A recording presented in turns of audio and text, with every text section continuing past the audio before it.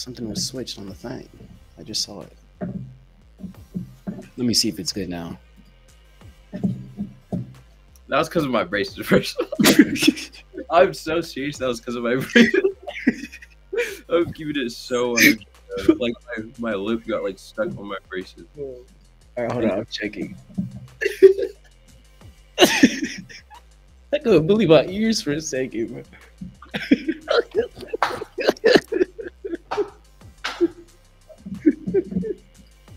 Oh my gosh. All right. All right, hold on, let me check. All right, yeah, we good. We good. Appreciate the heads up for the YouTube chat. Appreciate that. Just had to toggle something real quick. But anyways, back to the market, back to regularly scheduled content.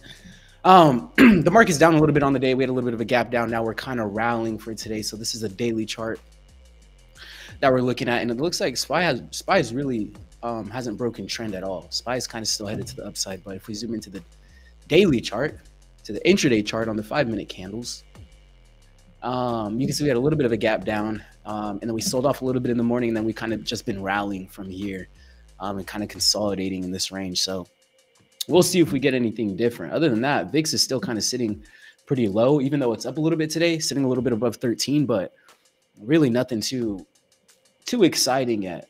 And like VIX, I just feel again, VIX probably is not going to expand or have any type of significant expansion until there's a little bit of a scare in the overall market. Like whenever we actually do break this trend and have some type of significant down days or anything that's meaningful to the downside, or just a change of course. Like right now, you can see every time we've had any type of red days, it hasn't sustained. Like it's been a red day or two, and then we kind of rallied, made new highs.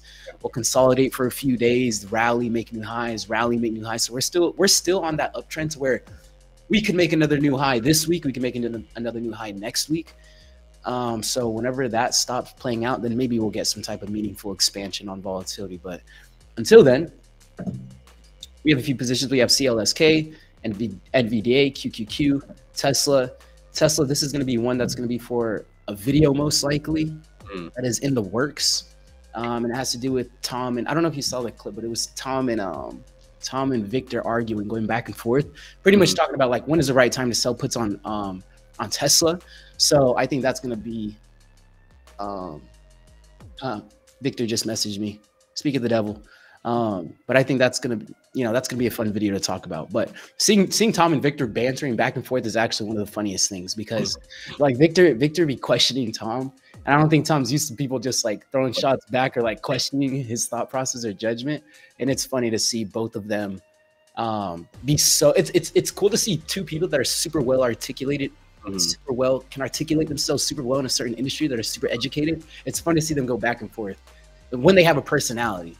Like Tom and Victor have a personality. Like I see people like that on like CNBC, Yahoo, whatever it is. Like there's always people up there that can articulate things and go back and forth really well. But the thing that I think they lack is like that genuine personality. And like that's the difference with Tom and Victor and those guys. Like when you see their personality come through on that, it makes it just more enjoyable because it's funny to see. But in a bit of breaking news, I don't know if you heard about the Boeing CEO. I think he made a little statement about him resigning towards the end of this year. So I wanted to share a little clip real quick.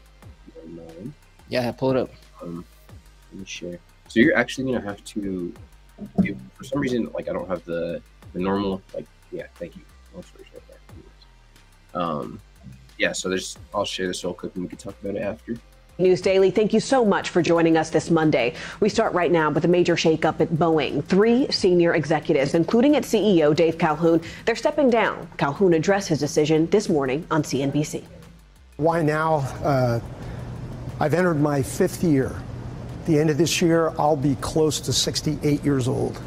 I've always said to the board, and the board has been very prepared, I would give them plenty of notice so that they could understand and plan succession in regular order.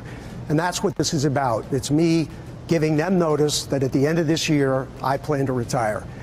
This announcement comes as airlines and regulators, they've been calling for change after multiple reports of quality and manufacturing flaws on Boeing planes. That includes this incident here on your screen that happened in January when a door panel blew out midair during an Alaskan air flight.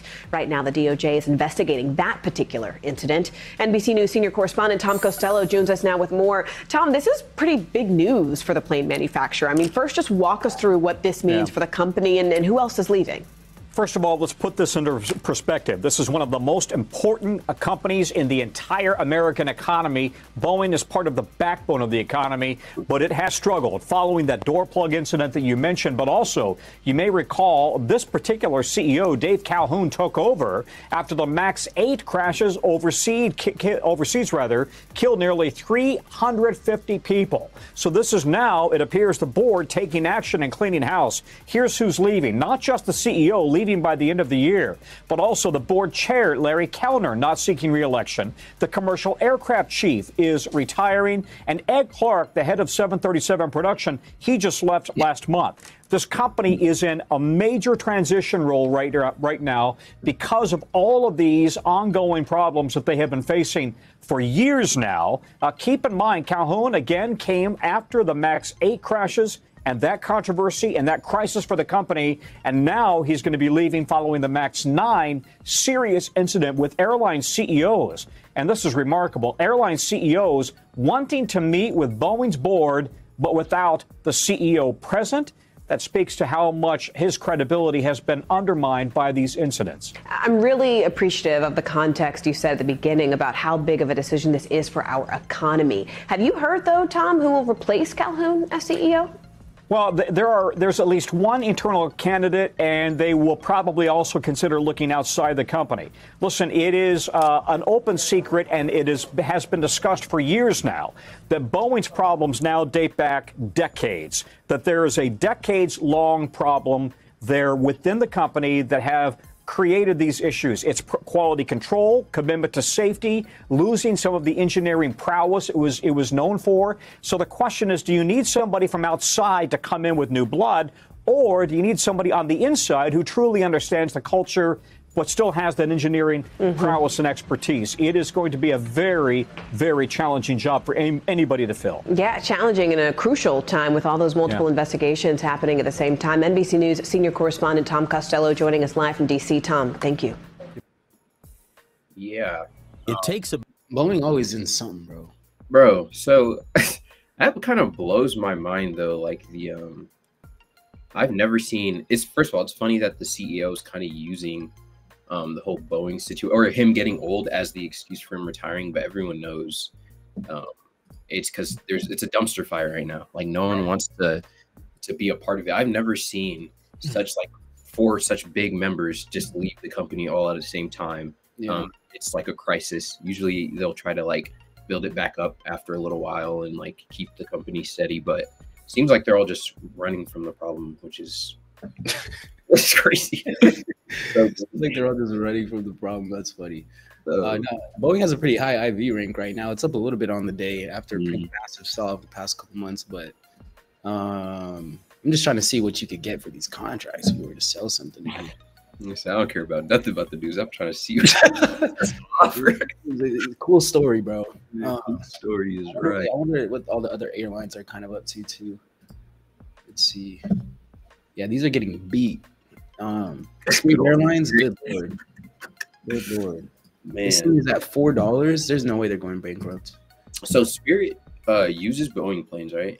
Quite often. Yeah, I'm pretty sure all the airlines use Boeing, if I'm not mistaken. I haven't looked into it, but I would assume. I think United doesn't. Oh, okay. Mistaken. I could be wrong though. But bro, it's so crazy because this whole Boeing thing it's such a big deal in the public eye right now that even my friends that aren't usually tapped into the news, for real? Yeah, they know about it because I was speaking up one of my friends from the airport. She was she's like, thankfully I had to get one of those bow planes or whatever they're called. Yeah. I was like, everybody knows, huh? Yeah, so that's a common fear. Well, there's earnings April 25th and that's around, let's see, so American Airlines, April 24th for Spirit Airlines. What was United? I wonder if I could just type United. Was it U? I forgot what. Or was it UA? Oh no, UA is Under Armour. I forgot about Under Armour. I forgot about Under Armour too. Universal Security Instruments. I forgot what United Airlines was. Was it AU? There's no way. No. Was it UA? I could have swore. Or was it UUA? Or was it UAL? Oh, there we go. UAL. Yeah. April 16th. So in the next, what's today? Today's the 25th. In like the next 2 to 3 weeks, next 2 to 4 weeks, there's a lot of earnings coming out for airlines. So based off of all of this Boeing news, this is going to be interesting to see how those ones react. But yeah. Curious about this real quick. Just thought of biotech for a second. Just checking out XBI. But anyways, I also have another clip that I want to get into real quick. So let me pull it up. So because today's title was talking about interest rates and the future outlook. So one thing I wanted to pull up was just get a brief, explanation on what interest rates are, what they affect, why they move, and pretty much just talking about how does raising interest rates control inflation. So we're going to take a quick look at this and then we'll discuss a little bit. But let me pull this up.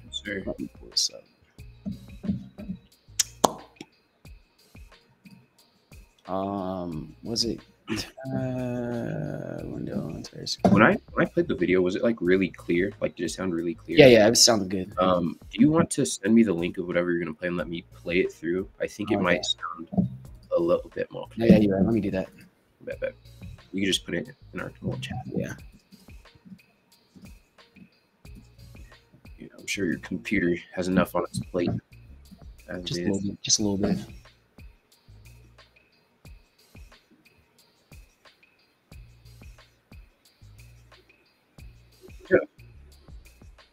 You'll never guess the ad I just got. What's that? A tasty? Yeah. Hey, he is right. Trade.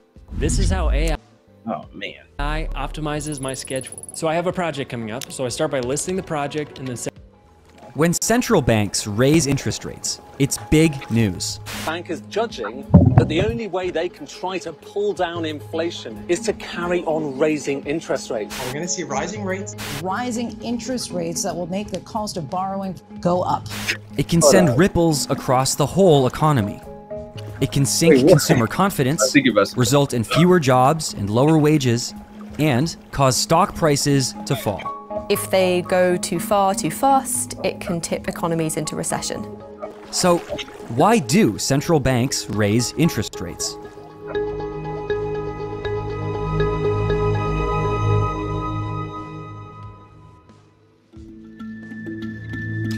Let's start with the basics. If you borrow money, you'll have to pay back a little extra to make it worthwhile for the lender. Well, I think we can make you this loan. You have a good reputation. We know you're reliable. I'm glad you think so. This is the interest rate. So if you are taking out a loan, you want the interest rate to be as low as possible so you don't have to pay that much back. On the flip side, if you want to save money, then a high interest rate means you can earn more on your savings. See it as a reward for leaving money in your account. But the size of your reward depends on the circumstances. There's no single interest rate in the economy. You've got thousands of banks setting their own commercial rates. That's all influenced, though, by the interest rate that the central bank sets. A central bank is like a bank for banks. Just like you and your savings account, banks also earn interest when they leave money with a central bank. Commercial banks have these things called reserves. So that's a bit like their cash on hand. Commercial banks lend those excess reserves to each other at an interest rate, and they also can deposit their excess reserves at the central bank. And when they do that, they can earn an interest rate. Ordinary people can't access the interest rate on the excess reserves, but it still affects them. And that's the idea. When central banks raise interest rates, they're trying to control inflation, how fast prices rise for everyone. They were 129, now they 139, and that's in the space of 4 weeks. Central banks like the Fed or the Bank of England or the European Central Bank are all trying to hit an inflation target of 2%. Interest rates are a really powerful tool that they have to do that. If inflation is seen as too high, that's when banks raise interest rates. The change spreads through the financial system and slows down the rate of inflation. Here's how. A rise in interest rates from a central bank means that a commercial bank will earn more on their reserves. They might make more from keeping their money in a central bank than lending it out. So if they do lend it out, they'll raise their interest rates to make it worth their while. How that affects consumers depends on the economy. Take mortgages. In places like Finland or Australia, lots of people have mortgages with variable interest rates. If you've got a variable rate mortgage where the interest rate that you pay is linked to the central bank's interest rate, then higher interest rates mean that essentially immediately the higher rate will translate into less cash to spend on other things. Less spare cash means households will spend less.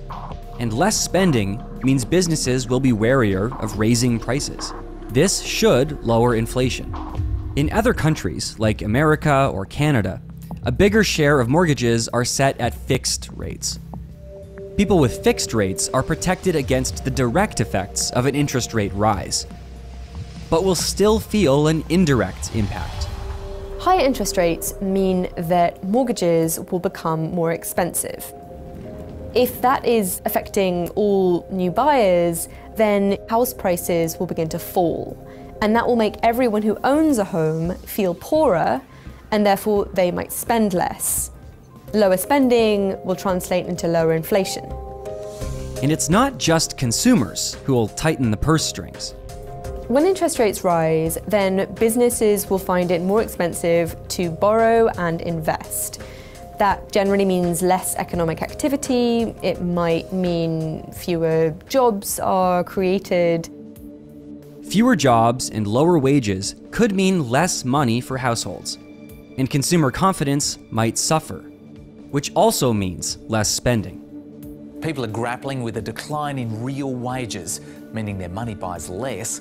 When interest rates rise, that will tend to slow down spending, investment, and generally depress economic activity. Overall, that will make businesses more reluctant to raise their prices, and that will tend to pull back inflation. It sounds straightforward, right? But the trick is judging how far to go. In 1981, the Federal Reserve, America's central bank, allowed interest rates to rise to a whopping 19%. The move curbed inflation, but it led to widespread economic pain. I regret to say that we're in the worst economic mess since the Great Depression.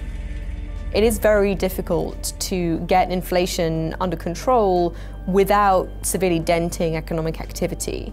In America, it's been over 70 years since they've managed to get inflation down from over 5% without causing a recession. A little inflation is okay. It keeps the economy moving at a sensible speed. But inflation staying high for too long is a problem. Higher prices means employees will need higher wages, pushing up costs for businesses. That could drive up prices further, potentially leading to an upward spiral of wages and prices. Retail inflation in India has surged to 7.8%. The combination of tepid economic activity and high inflation poses serious challenges for Indian economy going forward. Central bankers are really concerned about setting expectations of inflation. The idea is that if it can show that it is credible, that it will always act to get inflation back down to 2%, then maybe it won't have to, raise interest rates and then lower them in this kind of seesaw fashion. Raising interest rates can slow an economy right down. The trouble is, the brake pedal has a delay. It can take as long as 2 years to see the full results from interest rate changes. Central banks know this, so when they set interest rates, they're actually trying to read the road ahead. But predicting the future isn't easy. The problem is it's difficult for the central bank to work out whether the inflation will fall back on its own. And even when central banks do get it right, they might still cause a crash.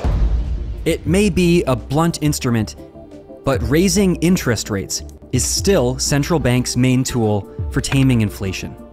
Central bankers would say that yes, raising interest rates can be painful. Slowing down the economy is not fun, but it's worth it. It's worth it to get low and steady inflation so that in the long run, you don't have to think about it. Thank you for watching. To read more of our coverage on interest rates, This was a good video. I think it's very clear. Yeah. It's one point they kind of mentioned in it was that they, the government like has those interest rates in basically like when we have less like excess money, that businesses will have to lower their prices. I don't know if that's always true though. Wait, say that again. Sorry. No, it's basically they're saying like when you have excess money, that businesses, or when you have less excess money, businesses will have to lower their prices like to kind of meet the consumer like at a level they could actually pay for. But I feel like that's not always the case. I think we see that issue a lot with things just being like overly expensive and our wages just not matching how much inflation like is affecting us. So I find that slightly contradictory, but I don't know. What's your take on it? No, yeah. I mean, I think that, yeah. Well, when businesses recognize that people don't have when businesses recognize that they're not getting as much sales, I think they will stop raising prices. I don't think that all businesses don't bring them back down to where they were, but I think they will stop raising them because they're just not going to get any more demand. Yeah, I think though those type of businesses that sell products that are necessities, I think they take advantage of them being necessities and kind of keep those, not price gouge necessarily, but keep those prices high to where you will drop your other like not as important needs to pay like that a little more for current need. 100%. And then like, for example, but then even, you know, even other places, like let's just use fast food, for example, like that's not technically a need. Like food is a need in general, but like specific restaurant chains, not, yeah, it's still a need because it's food, but not necessarily as much as a need. But like, for example, the restaurant establishments, I don't think they'll lower their prices back down. When it comes to just other goods and services, no, not really. But you know, that is how it works though. You know, they raise interest rates. When you raise interest rates, you know, it creates, people have less disposable income. And if people have less disposable income, that forces people to make a decision between wants and needs. So if it's more of a need, it's more of buying this and that is, I don't need this to live, then typically those are going to be the industries that get hit first and the hardest. But it does kind of make sense. No, it does.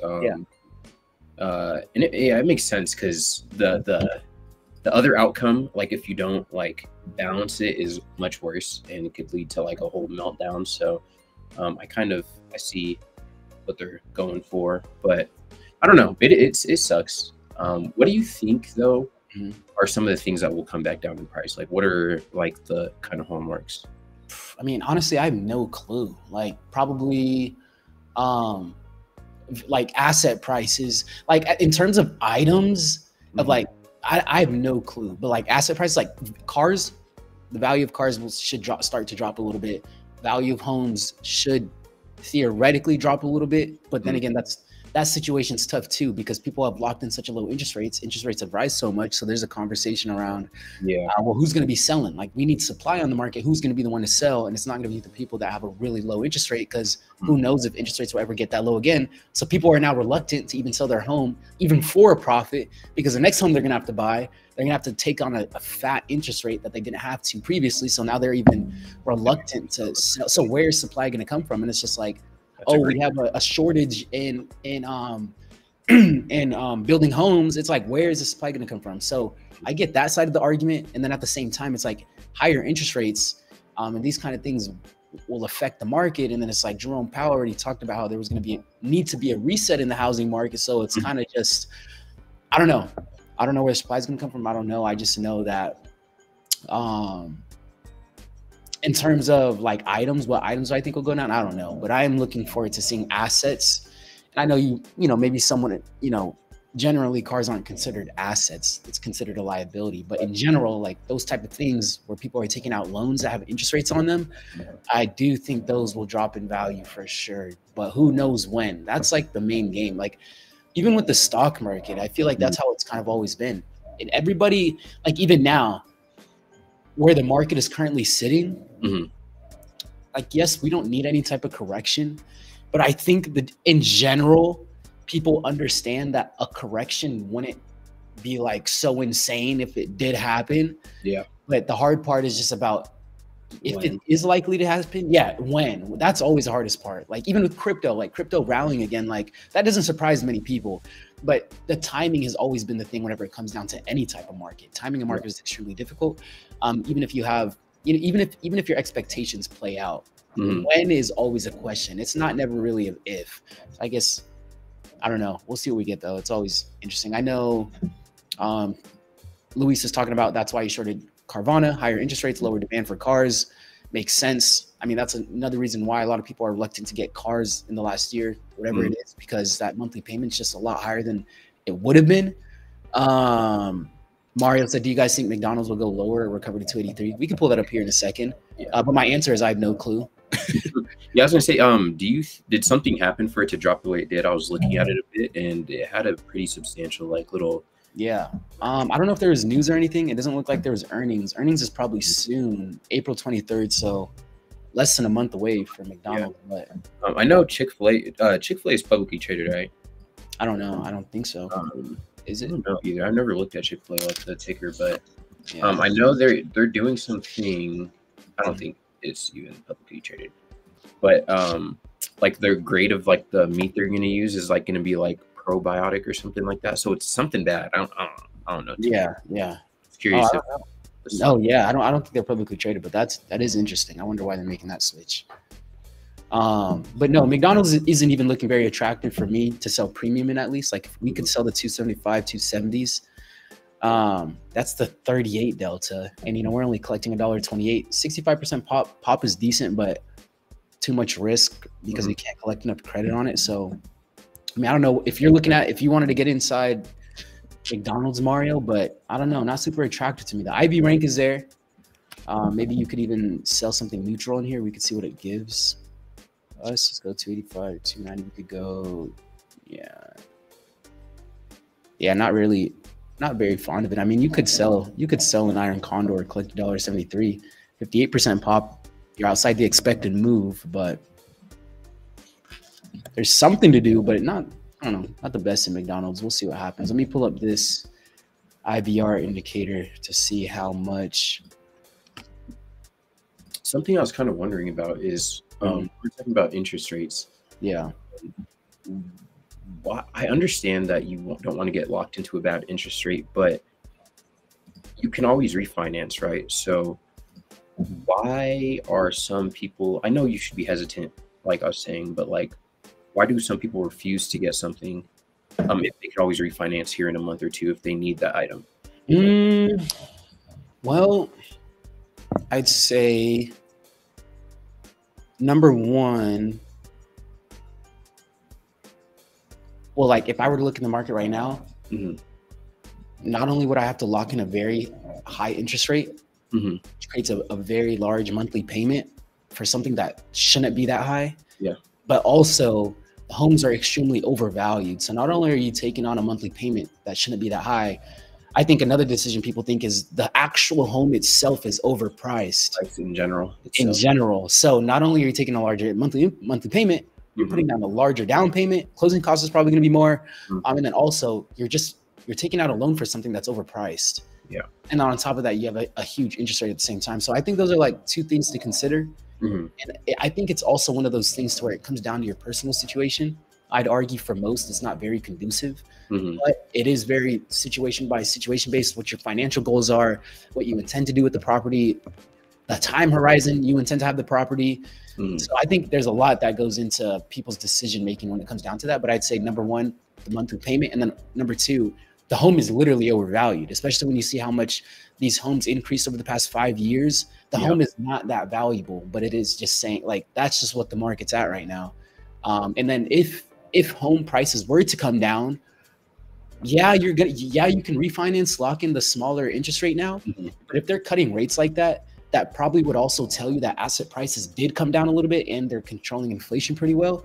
So you're probably going to get you're going to take a loss on the property for what you paid initially anyway. What you paid initially. Yeah, you can refinance, but it's like, okay, yeah, I'm refinancing now and I'm saving X amount a month now. But I got to also keep in mind, I just lost 50,000 because I bought it 50,000 over asking price. And so it's like a small plus in the L's you're taking. Well, yeah. And if I had to create a scenario, if it's a property that you intend to have for the rest of your life anyways, maybe not big of a deal, because if you take a short-term loss, if the value of homes went down, it's not like you would have sold anyways, because your plan for this home is to have it in your portfolio for your entire life. So it really, I think it depends on that too. Like it's just like investing long-term in the stock market. If you want to have sold that until you're 65 anyways, you don't care what it's doing right now. I don't care if there's a market crash right now. And if it goes, like, I wasn't going to sell until 40 years anyways. So it's same kind of thought process there. But let me read what Mario got in here real quick. My crazy AMD will come back to the morning open. We'll check that out here in a second. I have a position iron fly 285 shorts, 280 put by, 290 call. I rolled it up from iron condor to fly. Nice.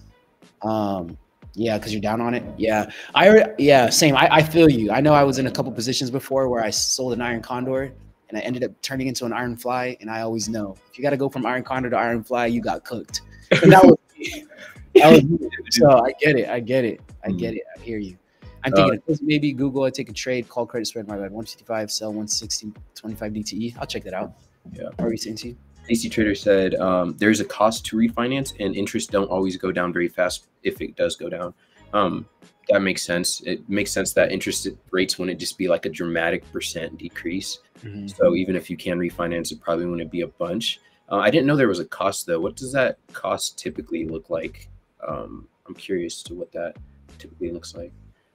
So like if you wanted to refinance on a car, is it like a cash payment you have to make, or does that work? Bro, that sounds like they're jipping you though. At that point, I don't even want to refinance if I got to pay to refinance. I mean, but it could be worth it. You just got to crunch the numbers to know if it's worth it. Literally, see if it's worth it or not. And again, depends on your financial goals. Like again, bro, I have some friends out here, so many properties, and I just think some of them I know they're keeping in their long-term portfolio, and then some of them I know they use for short-term rentals, Airbnb, whatever it is, and I'm like, yo, if this market really does have a significant correction, like you could take a hit. Good. And one of them mentioned something like, oh, he would just do this, you know, if that were to be the case. But, you know, I did just keep in mind, like, oh, that is interesting. Like, people even have a game plan for whatever the housing market does. Bro, it's like the stock market, but way slower. You know, obviously it's a market, but it is interesting how that. Yeah, it's a little interesting too, because that's so is that like some of your friends that are a little bit in real estate or what? Yeah, you know, I don't want to name drop, but you know. Oh no, yeah, don't name drop. But no, that's just interesting. I'm curious too. Like, I don't know if you talked to them about the whole realtors are getting kind of capped on what they can make now commission wise, and they're kind of getting gutted a little bit. Why is that? So the main organization that's like responsible for like most what you get like registered under, I think, as being a real estate agent, like they are deciding to lower and kind of cap how much commission a realtor can make on a sale. I think they're doing that to like make house sales cheaper, because whenever you are buying a house, you have to pay the realtor to like for their work, and it's a fat percentage of like the house itself. But they want a certain like a capped percentage instead of that they can get. Yes. So like if you're selling $1 million house, you'd make the same as selling like a $500,000 house, which I don't know if that's 100% accurate, but that sounds. Wait, I see the gist. I see the concept though. Yeah, you see what I'm saying? That I about it, and it seemed a little. I don't know how I feel too much. Yeah. Obviously, I think that's a terrible idea. I think that's horrible as well. But that also, I was talking like that was telling me kind of another perspective of sometimes some realtors do get paid, I think, a bit too much, but at the same time, their work, I think, is getting reciprocated like off of what they're getting paid. You know what I'm saying? Because you can't be a starting realtor and just sell a multi-million-dollar house. You have to work your way up. So I think you're getting paid for your experience, for how good you are at your job. Yeah, that's kind of my argument. But Dad did make like some good points too. So we're just talking. That's interesting. I do think that's a terrible idea, though. I thought so too. I'm sure they have their reasons. We could. I'll go more in depth maybe on Wednesday. I'll post some. Yeah, I mean, just from what you're saying, I think that's a terrible idea. Like, why? See, that's another thing, because it's like if the root problem is you want to. What was the root problem? They wanted to what? Pay less. So you like basically. Yes, but why? Yes, pay less, but because. So see, my thing was, I think the government, or it's not even the government, which is crazy, but for some, like, to me, it seemed like it was helping the government out, because first, houses are way too expensive. Obviously, we were just talking about that, and this just seems like they're cutting out what like the person would make, like the citizen would make. Yes, but what's the reason? Is what I'm saying. Of what? Like why it's getting cut? Yes, you said it. I just can't remember what you said. You said because of home prices or something. Yeah, home prices are just too high. So that's okay. So I was gonna say, if that's the reasoning for it, it's crazy. They're attacking middle class. Right? Say it again. Sorry. Yeah. No, go ahead. No, I was just gonna say it's crazy that if that is the reason, this is how it always works with the government too. They cause the issues at the top. Now home prices are too overvalued. So now you got to mess with people down here because of your mess ups. Home prices should never be out of control anyways. I was like, I think it's, even though this, like where this like new thing is coming from, it's not coming from the government directly, but I was like, I think it's so weird that the government is benefiting by this when they're making this issue, and then people with jobs like citizens are getting penalized for it, and they're going to get their pay reduced and stuff. Right. So, and being a realtor isn't easy anyways. Like, you literally, if you're not selling, you're not making money. So, you know, it's one of those things to where it's one of those things that I really love commission-based jobs for people that are really hard workers, because if you're willing to put in the work, I think you should be able to. We think the exact same, because I was telling Dad about that, and I was getting Dad hyped up. Because Dad used to be commission-based too. Exactly. Yeah. So I think I was literally telling Dad, I was like, I think commission-based jobs are the best jobs for like immigrants or like hard workers, because they work so hard. So you get like you reciprocate or get reciprocated off of like what you're doing. So I've always loved those type of jobs. So yeah, and bro, being a realtor is not easy. So like most realtors aren't even making money like that anyways. Most, like, yes, like, so if you do that, like most, like, especially because social media will show some realtors this and that. Social media just warps the perception on what reality is for the average individual. Yeah. And the average realtor is not pulling it in like that. So I don't think there should be more stipulations around how much they can make, what they can make. It's a difficult job anyways. Yeah. And it's something that takes a lot of time to develop and grow a portfolio and gain clients, all that kind of stuff. Yeah. Okay. But anyways.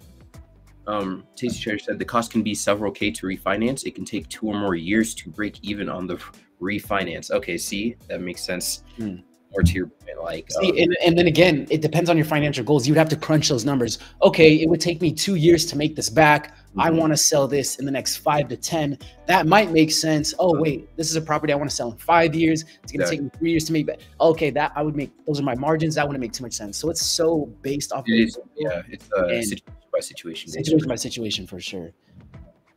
Thank you, Tasty Trader, for clarifying that for me. Appreciate it. Yeah, because I don't own a home, so yeah, for real. This is stuff I need to know for the future. I appreciate it. I'm just checking out NASDAQ at the same time, seeing what's going on. Market's been pretty much dead and slow ever since like 10:15 this morning. Pretty much nothing else going on. So I go from like right here. We haven't really been doing nothing all day. I mean, that is boring. So nothing really going on in the market too much today. We're kind of just consolidating. I'm really hoping we get some type of sell-off whenever that comes, but maybe we get that soon. Interest rates. No, so, and I know the last conversations around interest rates was like, they were talking about how they were going to be able to cut interest rates like 7 times into 2024. Now they're talking about only 3 times. Who knows if they're ever even going to cut? Maybe they come out soon talking about we're projecting cutting interest rates 2 times. And then before you know it, they're projecting cutting interest rates 1, 0. Before you know it, they raise it. Yeah, bro. I think if they raise interest rates, the market, there's no way they do though, right? Bro, after the run they had, yeah, but CPI just came in hotter than expected. True. Inflation just came in hotter than expected, and we talked about how raising interest rates tames inflation, and inflation is still running rampant. And the data just came out over expected. Yeah, and they haven't even and there's already been conversations about reducing the amount of times they're gonna have to cut interest rates, bro. If inflation persists, I don't think they have a choice, which is crazy because asset prices are at all-time highs. Yeah. For way longer than they should have been too. So what's going on, REA? Hello, brother. Doing well.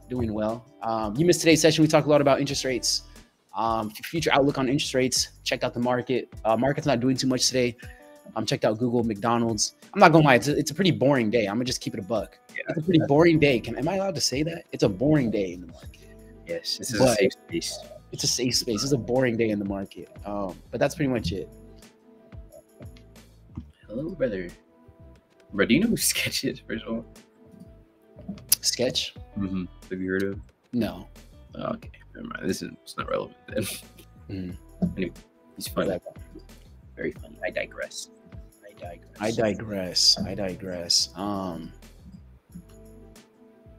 Do you look at interesting crypto projects? I know we have some crypto streams coming up soon, so make sure you pay attention to those. I know I'll talk with Wachuku sometimes about crypto. That stream is on Friday. We talked about some projects, but I actually can't even remember them off the top of my head what projects those were. But let's make it an awesome day. Yes, sir. It's a good day to have a good day. It is a good day. It's a good day to have a good day. A little gloomy over here, but it's a good day. Yeah. No, it's a good day. It's a good day. But no, I know like Vaughn, Thomas, Wachuku, those guys, they'll definitely get into crypto, talking about more projects that's going on.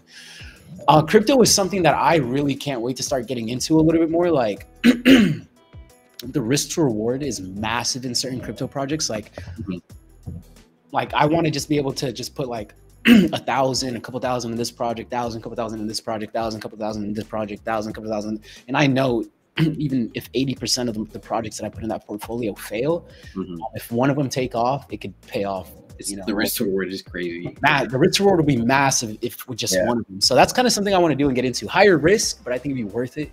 And the multiples that you can return on some of those, I think is pretty fire. Look at Gari Network Web3 big project. Yeah, Thomas and Vaughn were actually looking at that the other day. I'm sure they're going to be pulling it up again. It's been pretty relevant lately. So, yeah, they're all about crypto. So I definitely recommend checking them out. Yeah. But other than that, I'm gonna just check out, see where Bitcoin is actually sitting right now. 71,000. So it's near its all-time highs again. I really wanted crypto. I don't know why crypto is up so much today. Actually, in the past 4 hours, it's up like 7,000. Its all-time highs is sitting at 72.5 or 70, a little above 75,000, and right now it's sitting at almost 72,000. So I don't know. I have a weird feeling. I know I'm not short crypto right now too, so my opinion is not valid because I personally think if you ain't got money where your mouth is, your opinion is invalid. But anyways. No, I definitely do look at crypto. I do look at crypto. I'm going to start looking at crypto a little bit more too, but I just have a feeling, I don't know, if we do get a big sell-off in crypto, I would definitely be, personally, I'm probably going to be interested and start maybe dabbling and putting a couple dollars in Ethereum and Bitcoin and stuff like that. Bucks. If it does sell off, because so many more people are loading up on crypto right now. If it were to break its lows around 60,000 and sweep down there, I'd probably look to get long. I'd be comfortable doing that. But until then, I'm gonna wait. But that's gonna be it for me today. Anything you want to add, T, before we head out of here? No, that'll be pretty much it. Like you said, today's an awesome day. Hope y'all have a great rest of the day. We have other streams coming up that you guys can check out as well. But that's pretty much it. Yeah. Anyways, thanks for hanging out with us this past hour. We'll see what we get. It's Monday. Don't force any trades. CLSK and Bitcoin kind of look similar. Look at Gari Network. It's a great price right now. It's time to load into it. It has 200 million users. I'll definitely check it out. Gari. I'll write it down right now. Gari. I'll check out the Gari Network. Cool. All right. Thanks for hanging out with us, Mario. Big Deal Donuts. Everybody. We'll catch you guys next time. Peace.